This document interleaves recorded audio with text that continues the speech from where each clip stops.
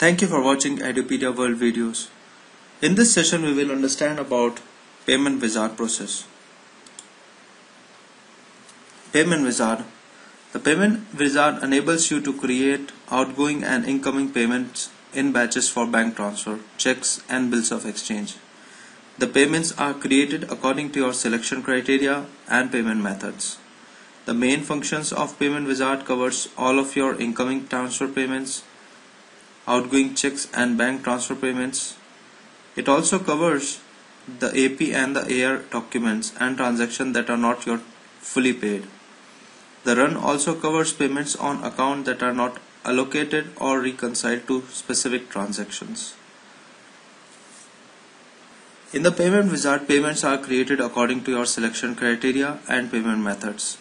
The graphic shows the steps of the Payment Wizard. First, each run of Payment Wizard is identified by a payment run name and the date of the payment run. Then you specify several selection criteria such as general parameters, where you mention date of next planned payment run, type, that is outgoing or incoming, your payment means, that can be check or bank transfer, and the other document series that is used to create the payment documents.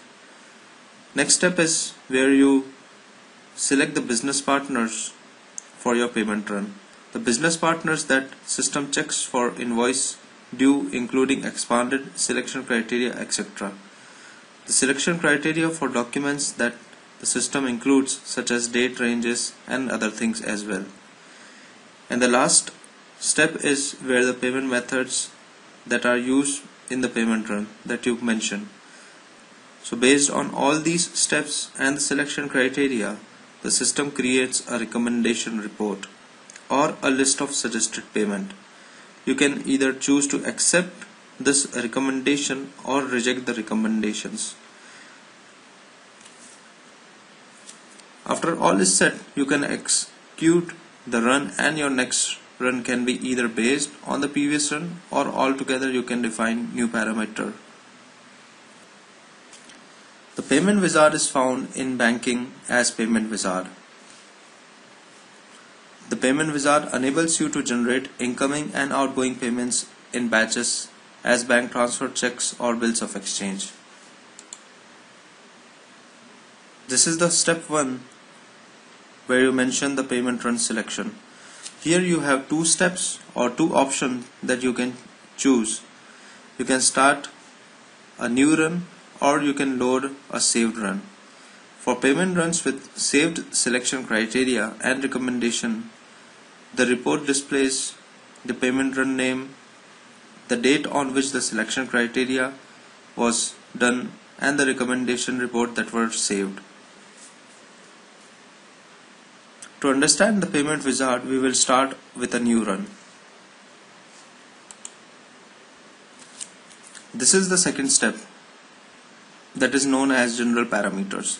You specify a name for the payment run, you specify the date for the payment run, you can even specify the date for the next payment run.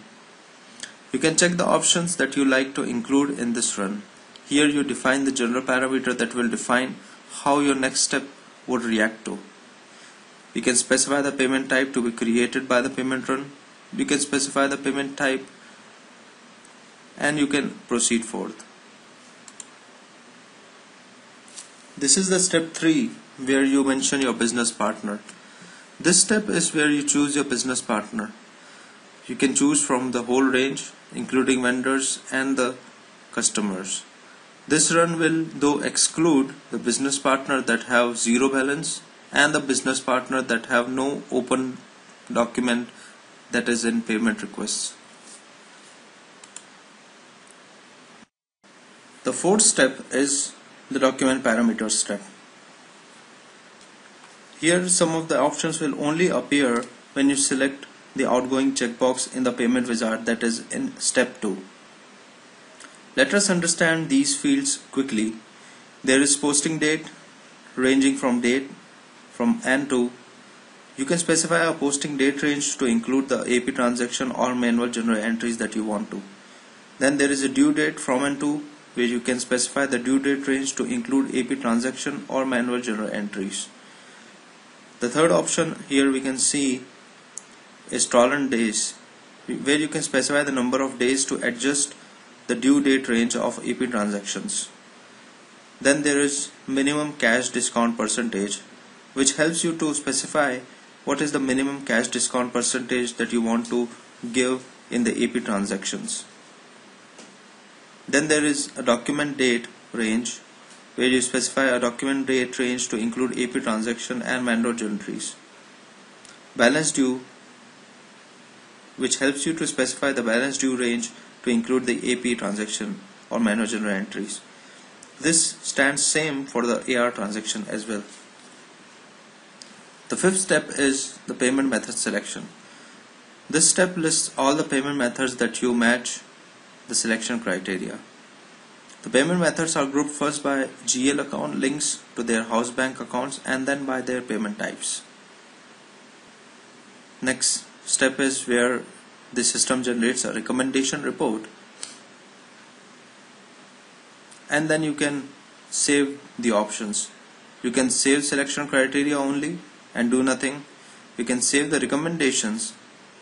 You can execute the payment order run, or you can just execute the payment run. When I say next, the system asks me whether I want to continue or not. In the next session, we will understand about outgoing payments. Thank you.